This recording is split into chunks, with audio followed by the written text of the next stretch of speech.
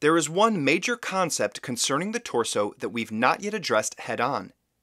It's crucially important to understand that we want the ribcage to be high above the pelvis.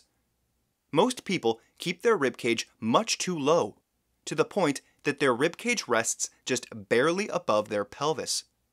The reason this happens has to do with the fascia on your back called the thoracolumbar fascia. If we recall what we've learned so far, we know that most people are rotating both their ribcage and their pelvis.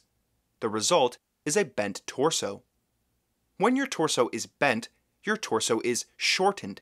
The ends are brought closer together. So your thoracolumbar fascia, which goes up and down the length of your spine, is made slack.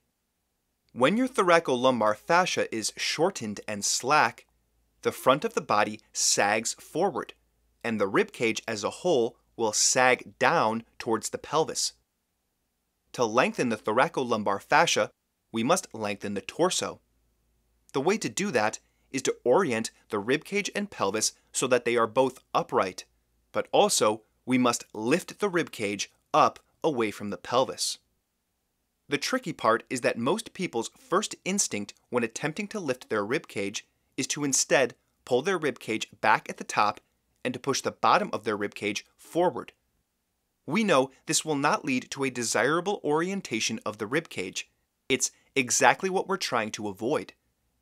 We need to keep the ribcage correctly oriented when lifting it. People will also frequently lift their shoulders when they're asked to lift their ribcage. Lifting the shoulders is simply an error, in that there is no reason to lift the shoulders. Your shoulder girdle sits on top of your ribcage, so lifting your shoulders will not lift your ribcage. Yet it's very common for people to lift their shoulders when they're asked to lift their ribcage. This is a habit that must be anticipated and prevented.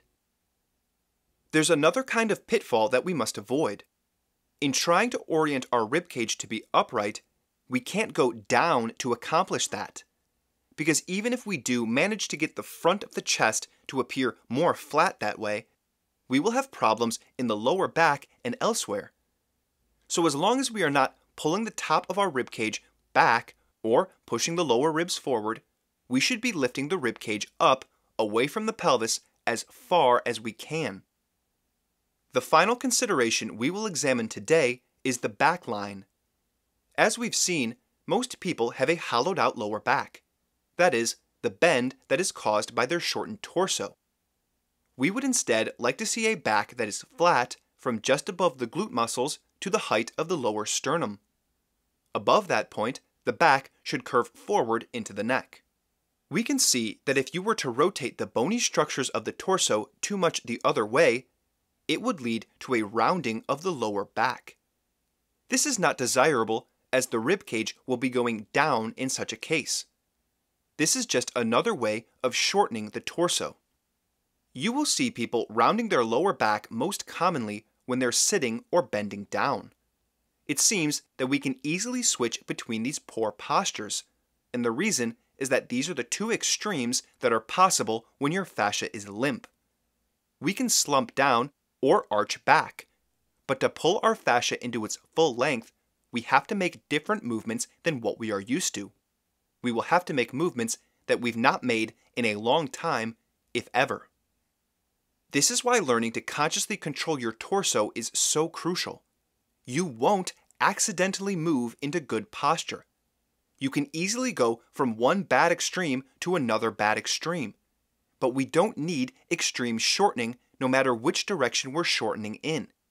We need extreme lengthening.